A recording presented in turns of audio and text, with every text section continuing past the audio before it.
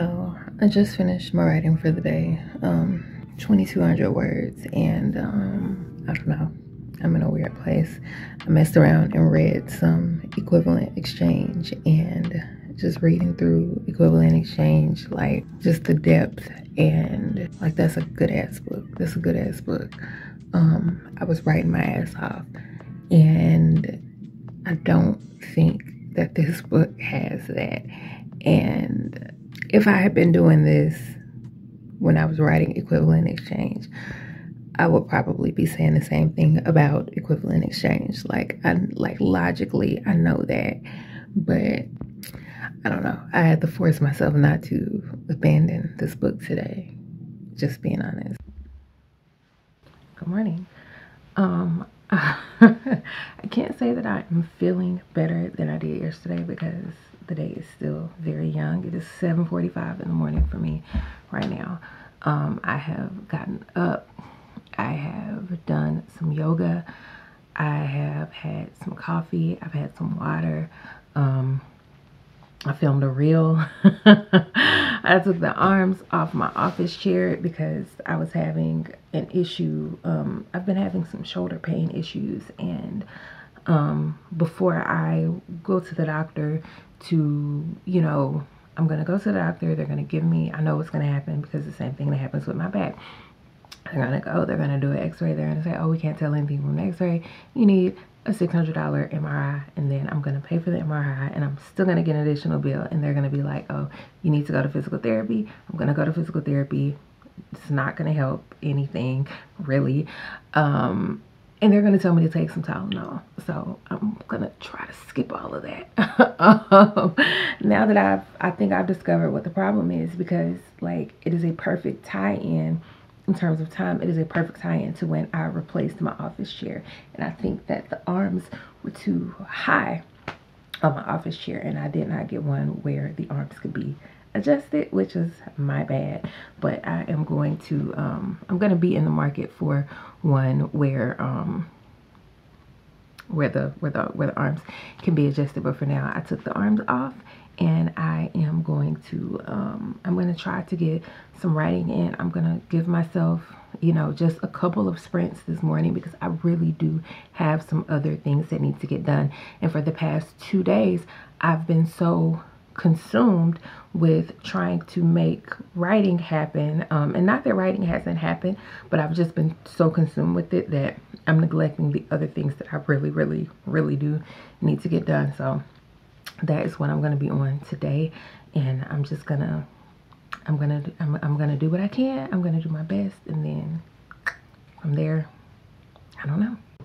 I'm hitting my stride with this book. I'm hitting my stride with this book. I am so excited that I feel like I have like some grounding. Like I'm getting to know my characters, and things are developing, and things are happening, and all my concerns, like once I let go of the idea of it needing to be like equivalent exchange,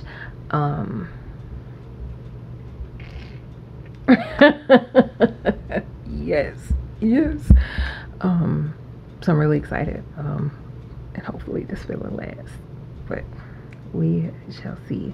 I'm done writing for the day. I got in about 3,000 words today, got in about 3,000 words yesterday, and now I am done for the day, and I'm about to move on to some other things, because just because I am done writing for the day does not mean that the day stops. But for now, yes. Good morning. It is already 6:37 in the morning. Friday morning was today, July the 23rd, which is later in the morning than I would have liked to get started. I wanted to get up at 5, and my alarm went off at 5, and then I closed my eyes again for just a second, and boom, now it's like 6:20.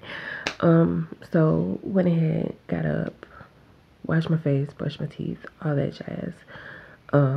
And I'm just still not, I don't really know what I'm doing in my book right now. So here I am. So where I am now, Ellis and Haley have met. They've had sex twice. And I know the other day I told you guys, that I had read Equivalent Exchange and that was just really, really throwing me off.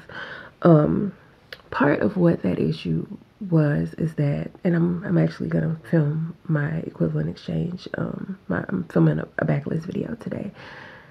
Part of that issue is that in Equivalent Exchange, like, there's this instantaneous certain depth of connection between Karis and Laken, and I felt like that was missing with Ellis and Haley because it didn't look like it did with Karis and Laken. But it's not missing, it just looks different because of what they, because of what they're going through.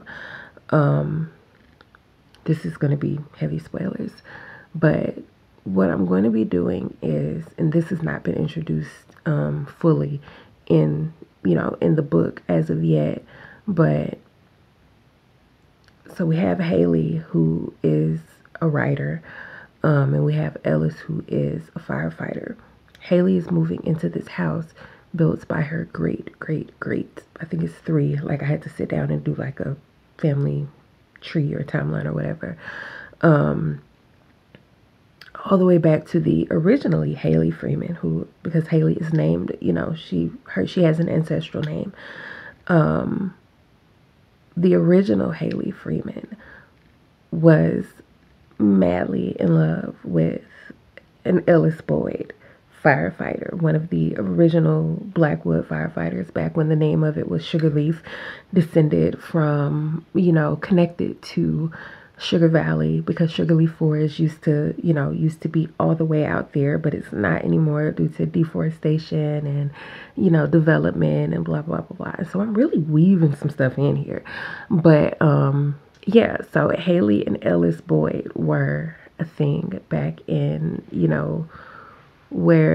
back in whatever times. And I actually think, no, that's not what it is. She has her great grandmother who built the house. And I think it was her great grandmother who was in love with the other Ellis.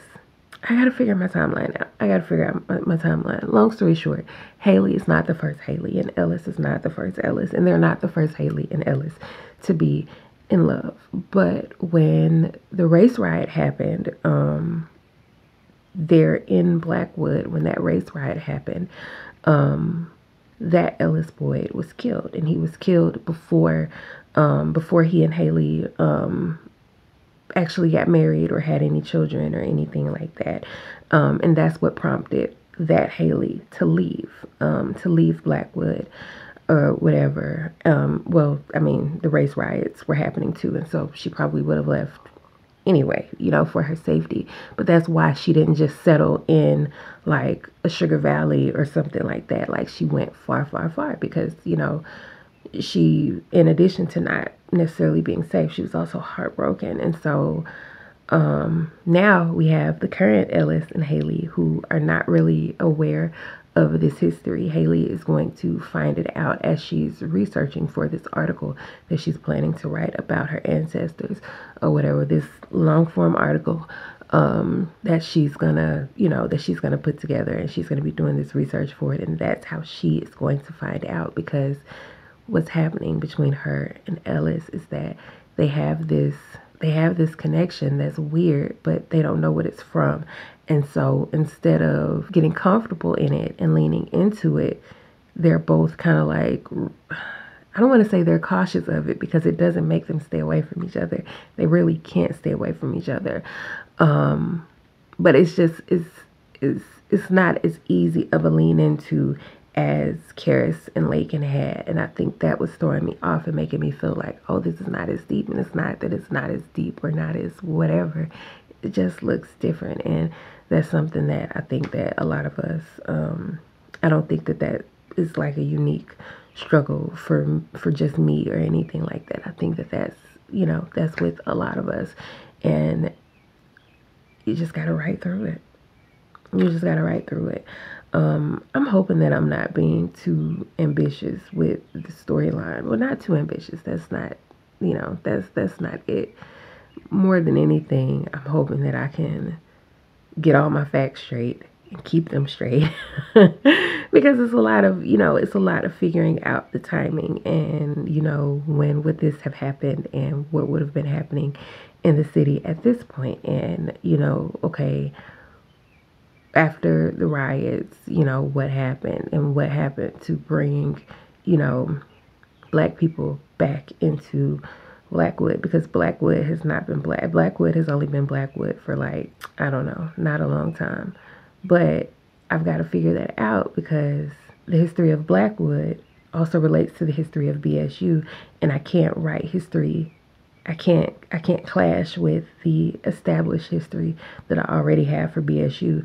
So I got to remember what book I even wrote that down in, because I have no clue. So that I can go back and reread what I put down, you know, for Blackwood, because Blackwood is an Blakewood, I'm sorry, because Blakewood is an HBCU, and I don't know, I gotta figure it out. I'm awake. I managed to actually pull myself out of bed. I've been awake for a bit. It's 5:50. It's 5:50. I'm awake. I'm in front of my dock.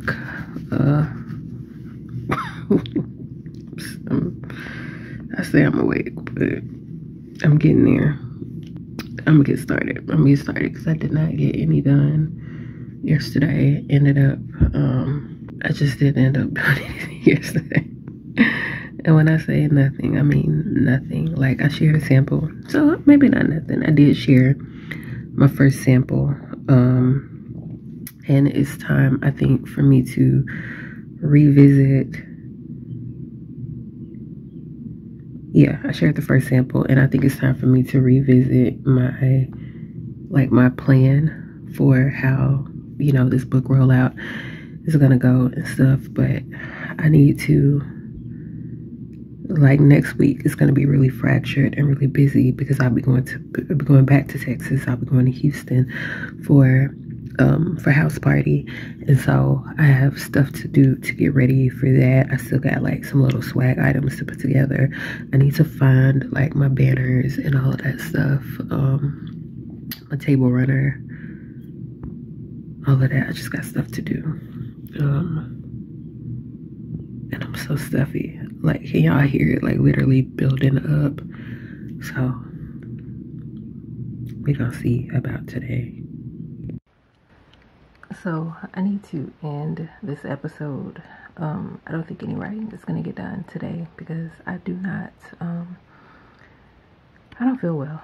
And I'm going to be kind of tapping along, doing a little bit here and there, I guess. But outside of that, I really don't feel well.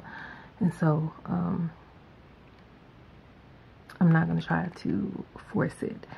I did manage to get some writing done yesterday, Sunday, before I really started feeling bad. I think at that point I just thought that I needed to get my antihistamine in my system, but I think I went too long. I'm supposed to be on like an antihistamine regimen, and I never keep up with it, and I think I'm paying for it right now, and it's literally like the worst possible time. Especially since I think I'm kind of in my bag, like, a little bit with this book. Just past the 22,000 word mark. No, I passed the 21,000 word mark. And it's coming along. I'm happy with, you know, the way it's coming along and all of that. I really wanted to get a lot done before, you know, before this trip, before we had to do this little travel again, and I just don't know.